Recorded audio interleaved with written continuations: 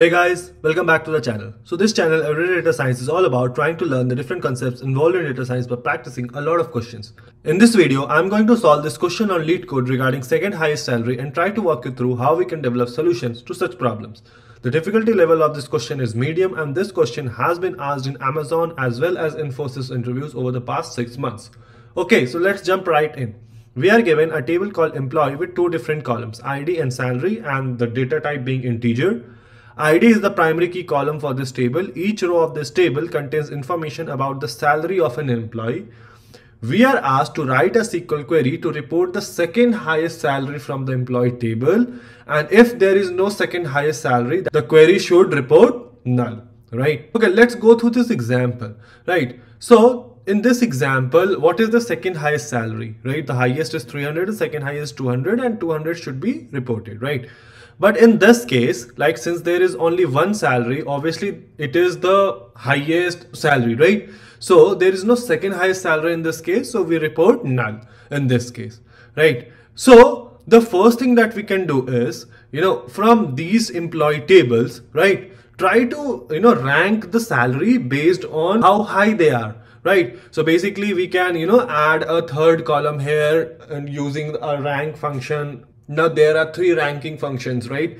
Row number, rank, and dense rank. And here, since we don't want to skip the number, right? If there are two rows which have equal value of salary, right? So we are going to use dense rank function. We can use that to rank that salary, right? From highest to lowest. And then based on that, we can, try to find out the second highest salary. And how to make sure that this condition is also fulfilled, like we will be looking at it. Okay, so let's start building this query. So the first thing is, from this table called employee, what we are doing is we are let's keep both the columns, select star, and then let's make a third column where we are ranking, right? So since we are using a window function, so we are writing over and then order by salary in decreasing order, and then we dense rank it, right? So we dense rank, and let's alias this as R. Okay. So now once we have this, it is basically going to add. So okay, so 300, since we are ordering by salary in decreasing order, so 300 is going to be assigned rank 1, 2, 3, right? So let's store this in a common table expression, right? Now once we have that, so this common table expression has like which salary is the highest, the second highest, third highest, and it has assigned ranks to it. Now if the question didn't mention this thing to take care of this scenario, that is, if there is no second highest salary, you report it null. What would we have done? So from this common table expression, wherever your R is equal to 2, then that is going to be the second highest salary, and you return the salary in that case, right?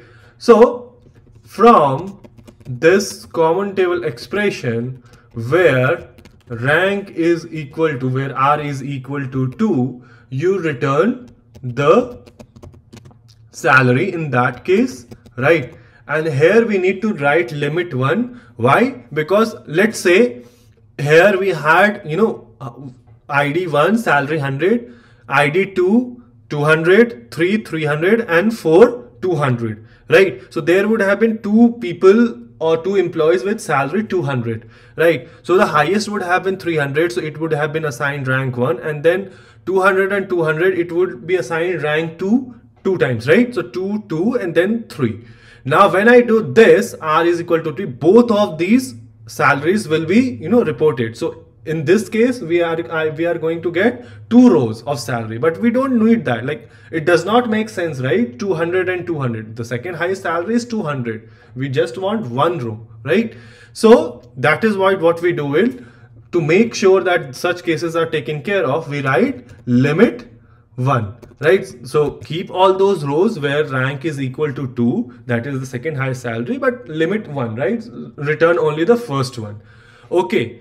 Now this is going to take care of this, but how do we take care of this, right? So is null, or like when it is, when we don't have a second highest salary, we need to report the second highest salary as null, right? So in that case, there is a function in SQL called if null, right? So if null has a syntax, and understanding that syntax and about this function is very crucial to do this question, right? So if the syntax of if null is like, we write if null, there is an expression, right? So there is an expression and there is a specified value, right? So basically what this if null does is that it evaluates this expression, right? And if it comes out to be null, then it replaces that value with specified value. That is, when we write select, return if null, and let's say whatever the expression we might have, right, and that evaluates out to be null, then whatever value we have written here, it is going to be put in that place. If this expression does not evaluate out to be null, so whatever value is coming from this expression, it is going to be there.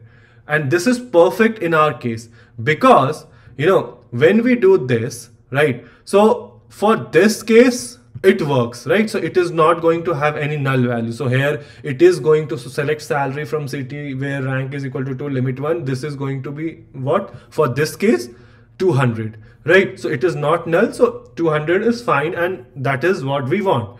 But in this case, what will happen? So here rank is equal to 2 is nothing, right? Because this is going to be assigned rank 1 and there is no rank 2. Because there is no second highest salary. So what will this do? This return null. So in that case, what will happen? We, want to replace it by whatever the specified value we want. And what is the specified value that we want? The null value, right? So basically here, this will evaluate out to nothing. And then we want to replace that by the null value, right? So that is what we write. So this is an expression, right? So whatever we get from this is an expression. So let me, reformat it so that we understand it better. So this entire thing is the expression. Let's put this in parentheses, right? Now, what we do is we return if null, right? So we return if null, we put another parenthesis. So this entire thing is what? The expression. And if this evaluates out to be null, right, then what do we return? The specified value is null, right? So we write null in this case, right? And then we close the parenthesis. And what is the alias of this column? Second highest salary. So we write as second highest salary. Let me remove this. Okay, so this looks good. Understand, like now you understand, right, why this is going to take care of both these equations.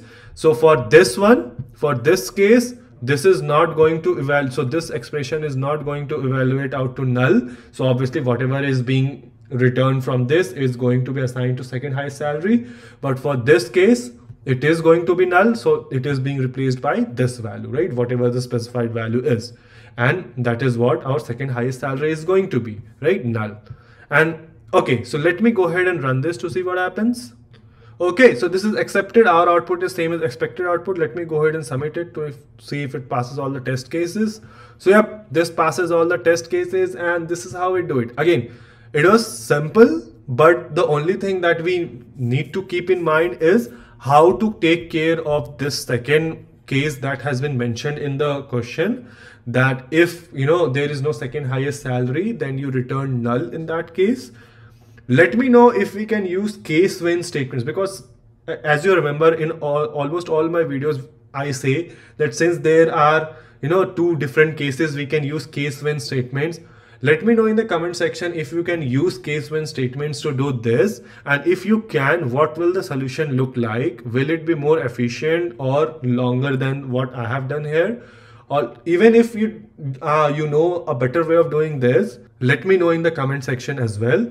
And until then, I will see you guys in the next video.